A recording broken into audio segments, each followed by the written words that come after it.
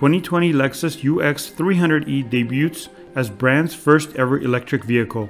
Replacing the internal combustion engine at the front is an electric motor developing 201 horsepower and 221 foot-pounds of torque. Underneath the body sits the lithium-ion battery pack with a 54.3 kilowatts per hour capacity and enough energy to last for 400 kilometers or 250 miles, based on the NEDC cycle, with a more realistic WLTP rating to follow. Once depleted, it will take approximately 50 minutes to completely charge the battery using a 50 kilowatt fast charger, or about 7 hours from a standard 6.6 kilowatt household socket.